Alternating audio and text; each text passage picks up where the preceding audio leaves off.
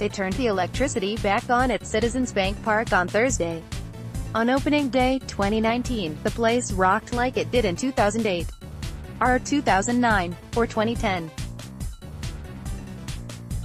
or 2011. Take your pick. It felt weird, said Maikel Franco, survivor of 5 straight losing seasons with the Phillies. Everything was loud. It was a huge difference. I've been here 5 years and I've never seen people go crazy like that. It was a beautiful thing. Indeed, it was time, and the next 161 games will ultimately tell, but the Phillies looked like a rebuilt team capable of contending in their rousing 10-4 win over the Atlanta Braves in front of a sellout crowd of 44,469. See observations. Aaron Nola showed no panic on a day when his control was unusually spotty and he was supported by 3 home runs that accounted for 8 runs. Who knows if it will have staying power, but the Phils believe they made a little statement against the reigning NL East champs. It's really important for us, said Franco, who clubbed a 3-run homer in the 6th. Everyone we're facing, they have to know and they have to understand that we have a pretty good team. Adubel Herrera seconded that. We wanted to show them that we're here to be on top of the division, he said. I feel that we did a pretty good job today and we're going to play really hard every game. And with today's game, hopefully they got a little intimidated. You know, we want to scare teams.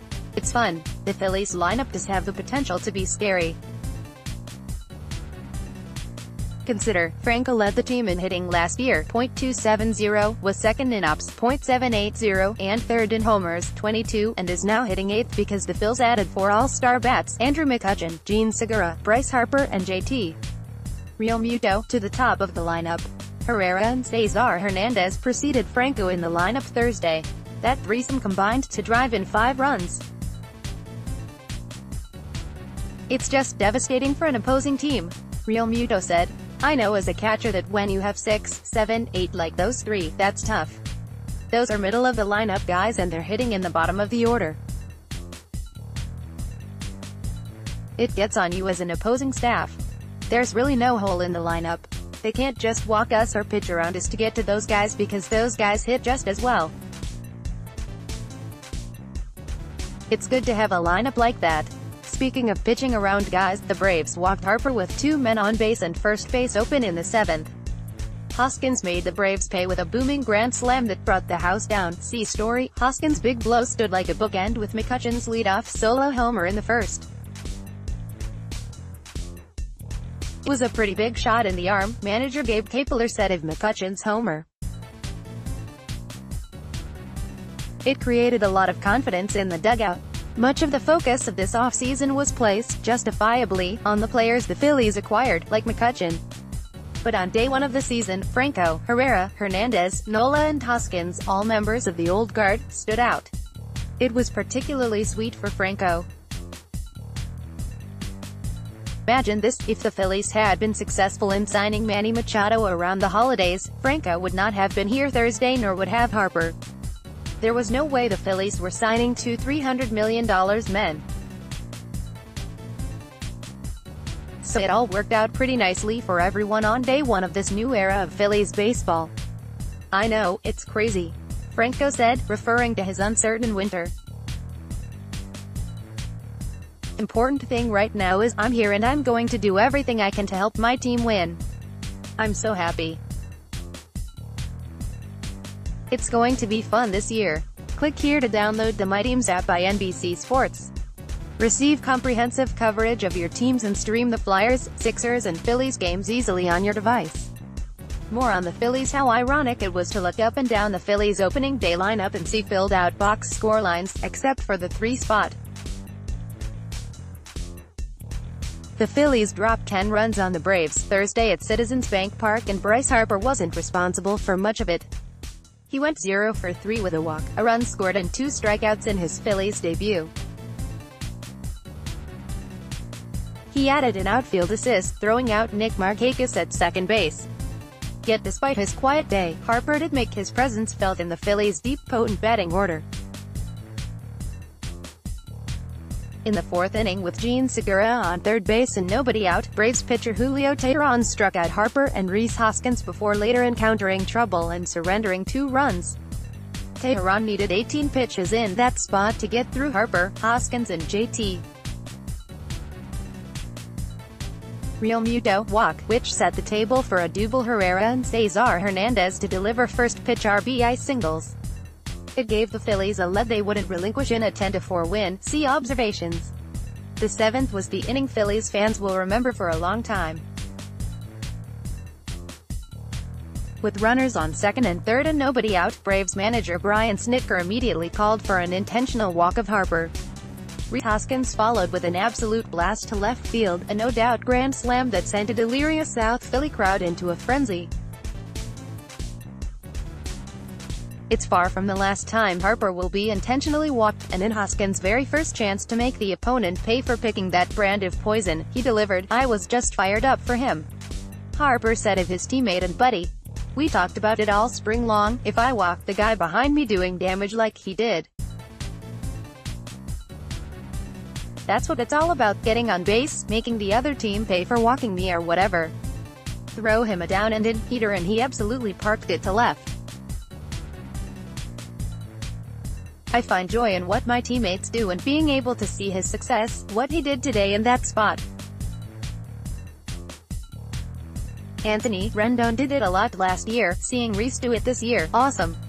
The depth of the Phillies lineup is striking and it was apparent in Game 1 of 162.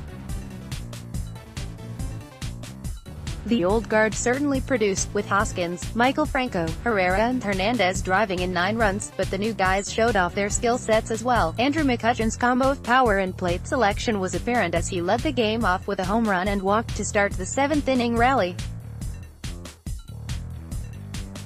Segura showed off his speed with 2 ground balls that forced quick, errant throws to first base. Both times, Segura got to second base on the throw. Both times, he came around to score. Harper forced stress on Teheran in the 4th and forced the Braves' hand in the 7th, which set things up for Hoskins' heroics. Realmuto didn't do much at the plate but displayed his MLB-leading pop time by throwing Freddie Freeman, who had a good jump, out trying to steal second. "There's just not a deep breath, there's not a breath of fresh air for the opposing pitcher," Hoskins said. "They decided to walk Bryce tonight.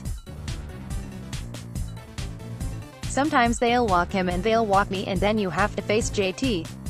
You walk Kutch, you have to face Segura. You walk Odubel, you have to face Cesar and then Franco." "I think we saw it the whole game from everybody in the lineup. Everybody had great at-bats and it's pretty contagious. It was fun and I can't wait for Saturday." The Phillies scored 11 runs combined in their last 4 opening days. But that was when guys like Franco, Hernandez and Herrera were being relied on as the offensive centerpieces. Now, they're the 6, 7, 8 of what could be the best lineup in the National League. "It's scary good," Hoskins said.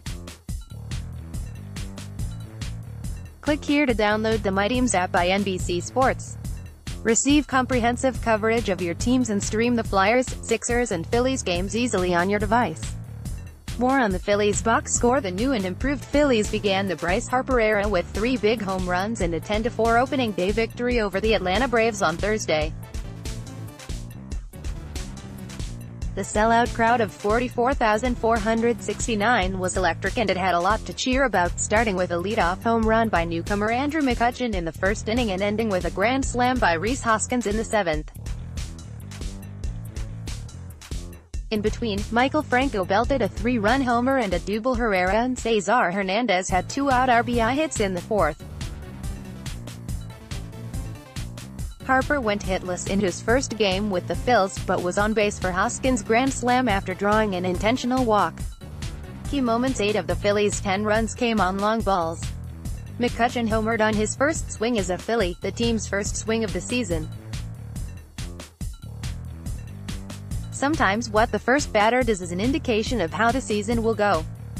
That'll do. pic.twitter.com/xrlgmqsnog, NBC Sports Philadelphia, at NBC Philly, March 28, 2019. Franco, batting in the no. 8th spot after leading the team in hitting last year, capped a strong at-bat with his 3-run homer in the bottom of the 6th. https://twitter.com/NBCSPhilly/status/11113771240094720000 Hoskins put things out of reach with his first career grand slam in the bottom of the 7th. With a runner in scoring position and the game tied 1-1 in the bottom of the 4th, no. 5-hitter JT Realmuto drew a 2-out walk and Herrera and Hernandez hit consecutive pitches for RBI singles to give the Phils a 3-1 lead. Nola put up a dramatic shutdown inning as he struck out the side in the top of the 5th. Nola's season debut, he battled spotty command in a career-high 5 walks, but limited damage and held the Braves to 2 hits and a run over 6 innings. Nola threw 99 pitches, it's a new year, and struck out 8. He's 8-3 in 13 career starts against the Braves. Bullpen usage before the game, manager Gabe Kapler would not tip his hand on how he would work the late innings. He ended up using Hector Neris in the 7th and David Robertson in the 8th, so maybe Sir Anthony Dominguez will get the first shot to close, though Kapler remains reluctant to assign roles in his pen. Sights and sounds: Harper debuted to huge ovations and fans chanting his name. It's a thunderous ovation for Bryce Harper before his first at-bat in Philadelphia. pic.twitter.com/adag306 NBC Sports Philadelphia @NBCSPhilli, March 28, 2019. He threw a ball into the upper deck during warm-ups and appeared to have rated the Fanatics' shoe closest by wearing bright, lime green spikes. See story. The roar of the sellout crowd for McCutcheon's leadoff homer was right out of 2008, or 2009, or 2010, or 2011. So was the roar when Hoskins clubbed his grand slam moments after the crowd loudly booed the intentional walk to Harper. Pre-game notes: outfielder Roman Quinn, on the injured list, is playing in minor league games in Florida. He could be ready in the next 2 weeks. Reliever Tommy Hunter will need a good ramp-up, according to Kapler. He could be ready later in April. Kapler reiterated what he said early in spring training: third baseman Franco will need to produce to hold off Scott Kingery. Ditto for center fielder Herrera, who has Aaron Alver and eventually Quinn behind him. So far, so good for Franco and Herrera. Up next, the two teams are off Friday. The series resumes Saturday afternoon at 4 p.m. Nick Pivetta starts for the Phillies against Atlanta's Bryce Wilson. Click here to download the My Teams app by NBC Sports. Receive comprehensive coverage of your teams and stream the Flyers, Sixers and Phillies games easily on your device. More on the Phillies.